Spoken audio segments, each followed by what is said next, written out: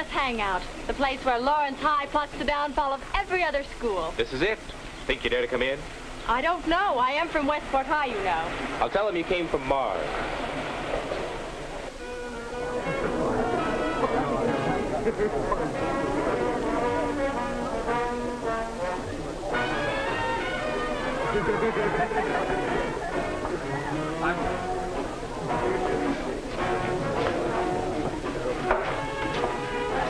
Her name, Jim, her name. Down, boys. She's my cousin.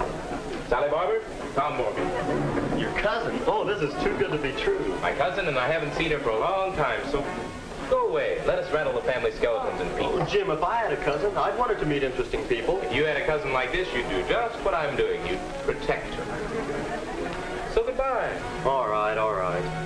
Spoiled sport. This is a nice place, Jimmy. Even the wolves are nice. Why the armband? Oh, they're from the high school service club.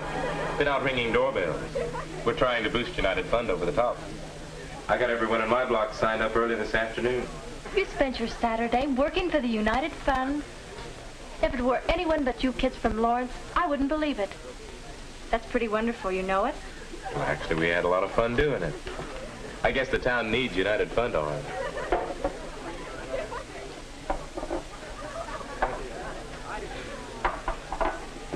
You know, you've really got it here at Lawrence. We've really got what? Maybe you'll think I'm kind of corny, but, well, you've really got the right kind of school spirit. Golly, I wish the kids at Westport had a small idea of some of the things Lawrence has done. What's wrong with Westport? You've got school spirit. I can remember how you all came down here for the football game. Man, I never saw so much. Spirit? Sure. We've got a sort of school spirit. But here it's different. Your school spirit seems to be working in everything you do. It doesn't make any difference if it's sports or debate or competition for a scholarship. We know that Lawrence High is always going to be the hardest to beat. And every student body in the state feels the same way. You're not a big school. That can't be the reason you're always on top. So why are you? Well, gosh, it's hard to say. But if you ask me, I'd say Bob Corby had a lot to do with it. Bob Corby? I don't remember Bob Corby. Sure you do. He was president of the senior class and all-state the year we were freshmen. Oh, that Bob Corby. But he's been... Yes. He's been gone from Lawrence High a long time. But he left his mark. You know, I can remember a little bit of what it was like before his time. We had then what everybody thinks of as school spirit. A pep club, cheerleaders, and plenty of noise.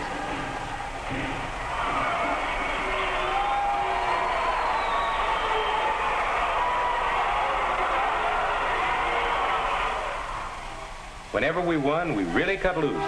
Snake dances, snarling up traffic, and racing up and down streets, blaring car horns, and yelling. It's certain the townspeople didn't get much sleep, and it's a wonder somebody didn't get killed. Sometimes noise wasn't enough. Sometimes it was kid stuff, such as painting the school initials in places where they had no business to be. If we'd had any sense, we'd have known all this carrying on was a discredit to the school. And then let's see. Yes, it was still my freshman year. We had a pep assembly. It wasn't an unusual assembly. Some band music and some yells, the members of the team talking to the student body. But, well, I remember what Bob Corby said when it was his turn. And now we'll have a few words from our team captain, Bob Corby. I'm not much of a speaker, so I guess about all I can do is tell you what I think and how the boys on the team feel about some things. The first thing I think is if we took a vote right here and now, well, it'd probably be unanimous in favor of the basketball team not making speeches in assembly. But no kidding. You probably don't realize it, and I don't know just how to say it.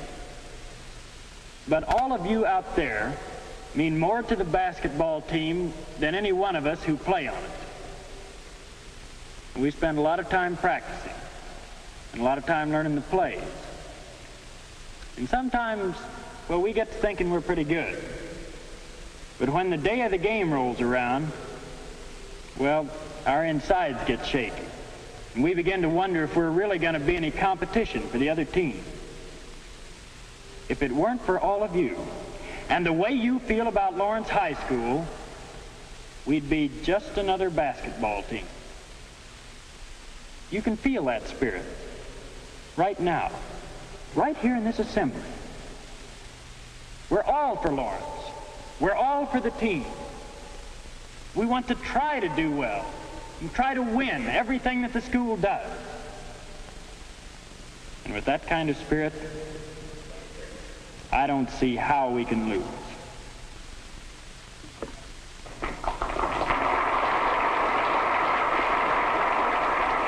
Well, that threw it right into our laps. Bob Corby was a hero to every kid in school. And if he said the whole student body was a part of the team, well, we weren't going to let Bob Corby down. Those were the weeks when school spirit began to mean more than just noise. If an opposing team member was shooting a free throw, we all kept quiet to give him a chance to make it good. When Bob fouled out in the last minutes with the score tied, we didn't jeer the referee. We concentrated on supporting the players who were still in. That's what Bob was doing. We all had a new idea of good sportsmanship that all of us wanted to live up to, and it was heading us straight toward the championship. Lawrence High was rated one of the top teams in the state. And that's when it happened. Right in the middle of the season, halfway to the championship, Bob got sick. Really sick. He was the spark plug of the team. With him gone, we didn't know whether the team would fold or not. What really happened was that it worked just the opposite way. People got to thinking about Bob in the hospital, and everybody became more determined than ever to carry on with what Bob had started. The coach never said, "We've got to win this one for old Bob." He was too smart for that. He knew that's what we were all thinking anyway.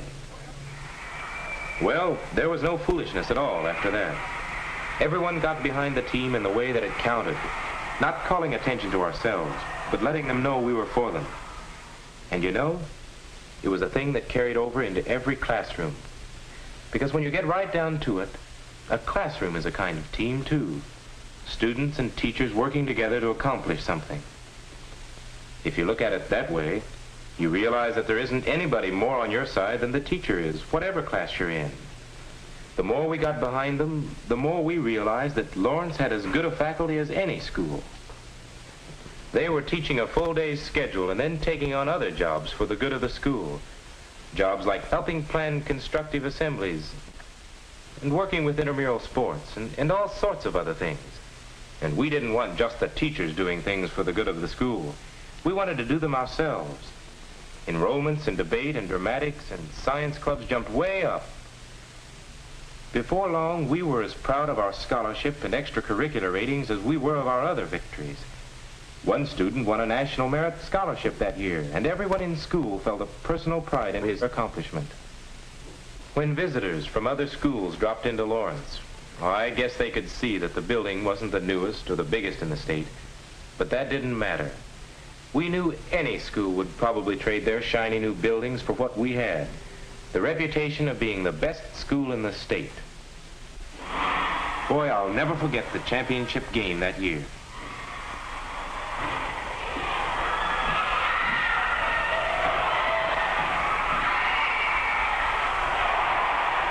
The cheerleaders had knocked themselves out on new yells and routines, and the new stuff sparked the whole cheering section.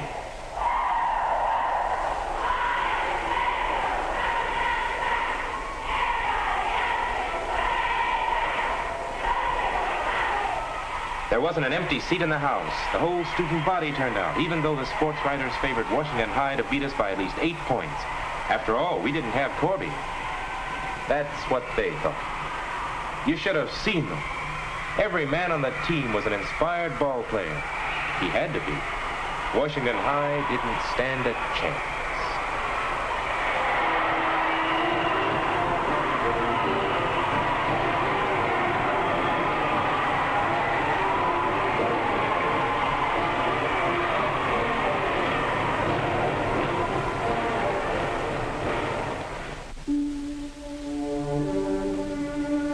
I was on the student council that year, and I was one of those who went along when we took Bob Corby the championship trophy we had won.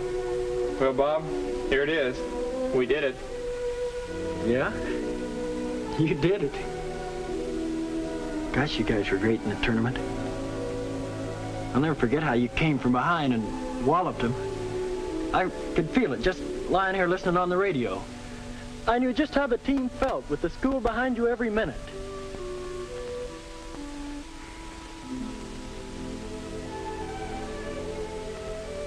Wish I could have been playing with you, but I guess you just have to take things as they come your way. Anyway, I'm glad I was on the team. I'm just as proud of this trophy as if I'd helped you win it. Thanks, fellas.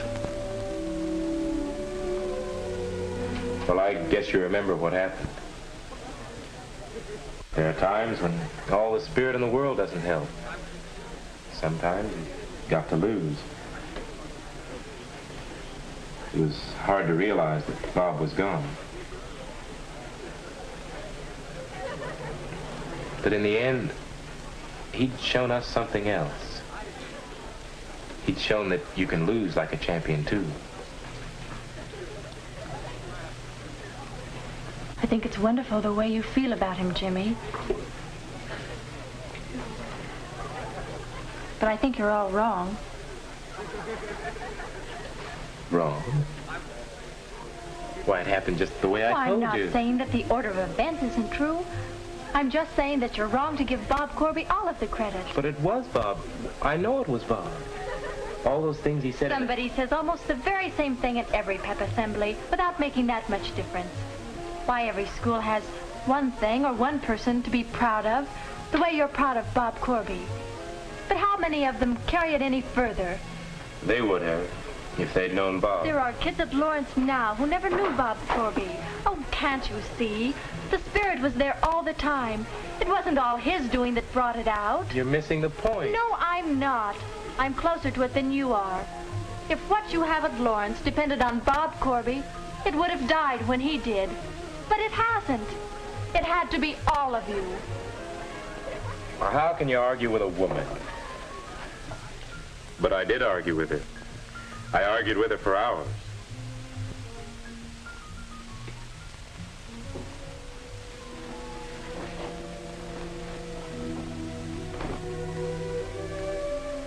But you know, since then I've been wondering more and more. Is Sally right? Was Bob Corby really less important than I thought to Lawrence High? Or was it Lawrence High that made Bob Corby important?